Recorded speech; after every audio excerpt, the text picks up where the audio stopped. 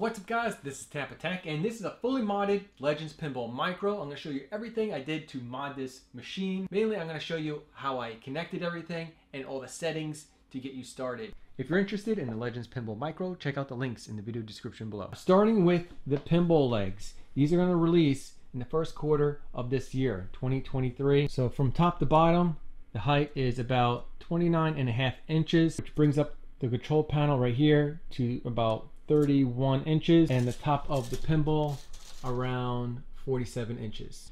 It comes with adjustable feet, so they're self-leveling feet, and then it also has this lock nut so they don't move.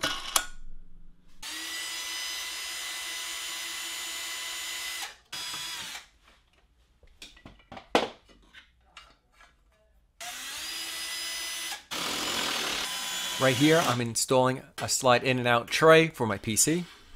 Over here, I installed a cup holder because I don't want people putting cups on top of here. That could be a mess. So I installed this cup holder. If you decide to install a PC and connect it to the Legends Pinball Micro, I highly suggest getting the VIBS board. You got this power splitter. And you plug in both power cables to that splitter to power your VIBS board and the Legends Pinball. It also comes with a toggle button to switch from input 1 to input 2 on the back screen. And everything is plug and play. You don't have to cut any holes. Everything is pre-cut thanks to the amazing design. Be sure to install the micro switch the correct way. If you fit the micro switch properly on the button, you should get a clicking sound. Even installing the VIBS board is easy to install. It has mounting screw holes. You just go ahead and install the screws and plug in the plugs and you're good to go. When you remove the video cable, be sure to grab the white connector, not the wires, and then spin it around and plug it into the VIBS board.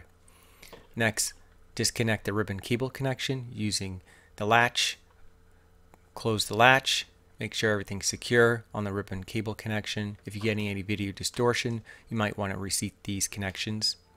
Next, plug in the HDMI cable that is coming from the PC and plug in the button. Last, always plug in the power. Now, if you decide to get a PC installed, I highly recommend getting the Alienware Alpha. You can find them on eBay for around $250, and I got this sliding tray. This is an under desk tray, and that's really easy to install. Just takes about 4 screws, and from this side you don't see any of the wires or the CPU. Now this is the power for the Alienware Alpha. This right here is the HDMI cable connection. You can see the blue connection that goes to the back of the Legends Pinball. And then this connection right here, which is a USB to HDMI adapter.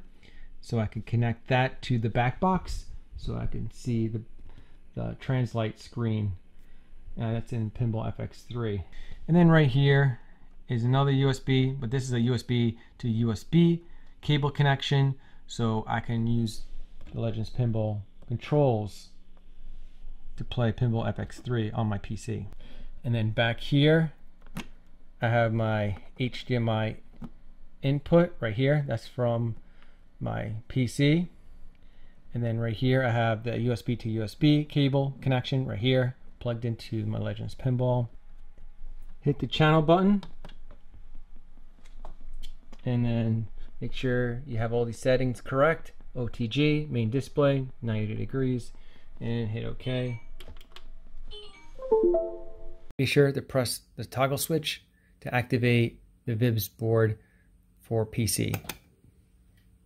My collection. Here's a little demo to show you what it looks like when everything is set. I'm going to go ahead and show you all the settings after this demo.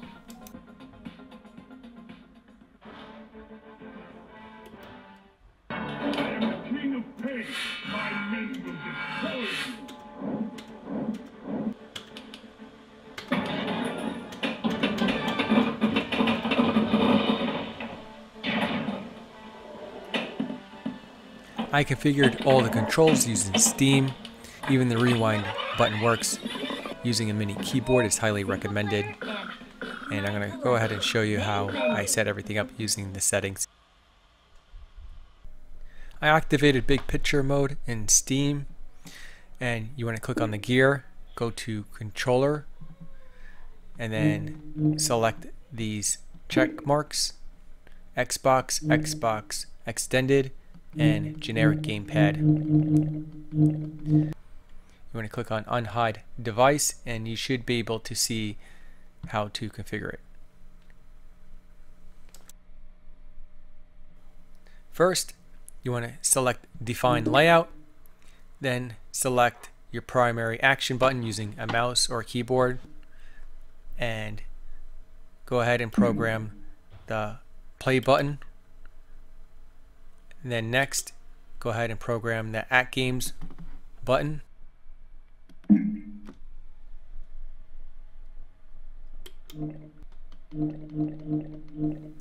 You can skip through the other selections by hitting the down key on your keyboard, then left shoulder, select the left button, and then right shoulder, select the right red button, and then the D-pad, go ahead and follow up, down, left, right, and program the front panel D-pad. And then the last buttons is left trigger and right trigger, and then be sure to save using a mouse or a keyboard.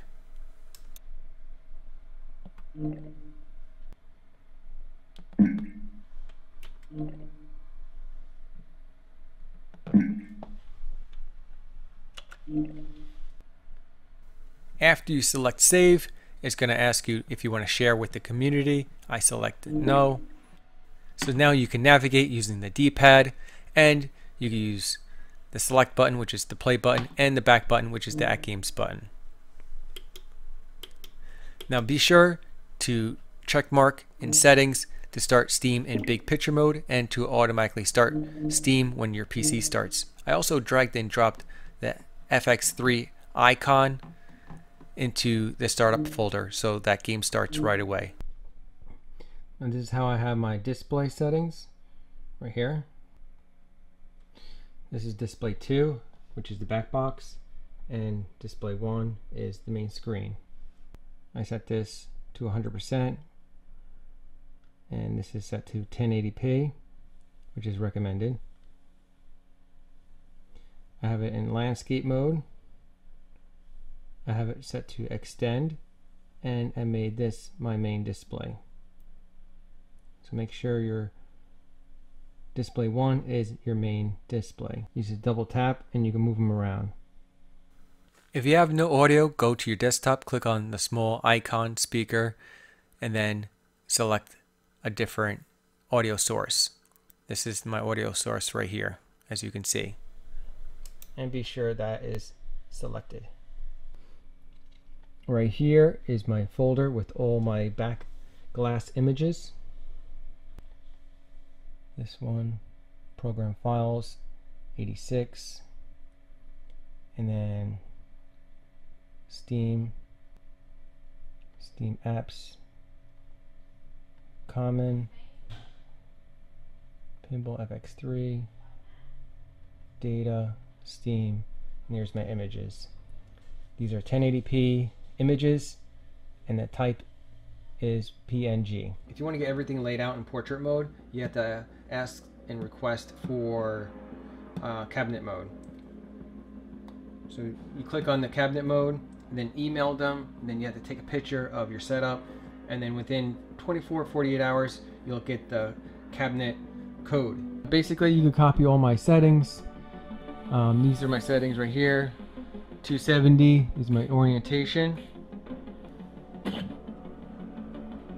And then next, dot matrix is on. Dot matrix horizontal position 2170. Dot matrix vertical position 440.